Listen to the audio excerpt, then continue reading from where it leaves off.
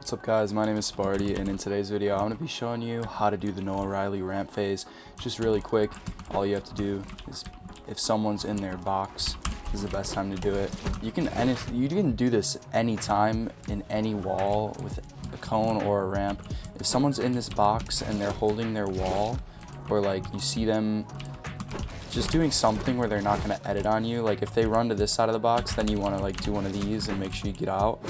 But the best thing to do when you're in this situation is just get that little ramp in there. The only thing that I did is just look down, spam crouch, look down to the left, and then it just goes right in.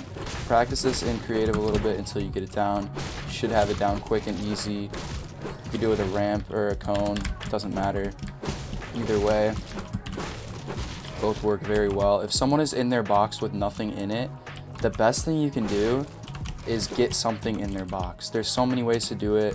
There's like, if someone is like in a box right here, you can go under them and place a cone. If someone's in a box like this, you can go out to the left and then just place a ramp or a cone, in their box. Just having something in their box is gonna allow them to, first off, be confused as hell and also be scared, which makes them either go back this way to box up or this way to box up.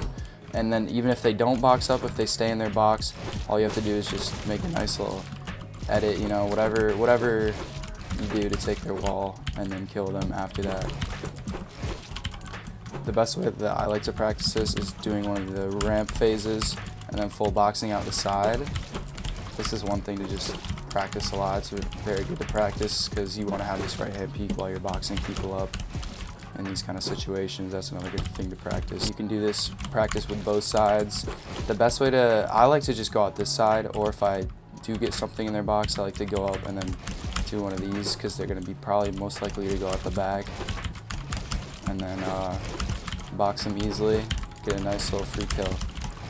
But yeah, getting anything in the opponent's box is going to be the best way to confuse them. Another thing that they may do, which you can practice, is one of these, and then you can do that, full box them like that, and then kill them. But yeah, I hope you guys enjoyed. Hope you learned a thing or two. Practice these and you'll be unstoppable in arena, any fight, whenever someone has nothing in their box.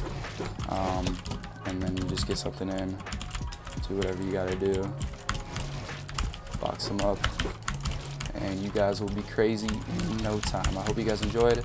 I'll catch you in the next one. Peace.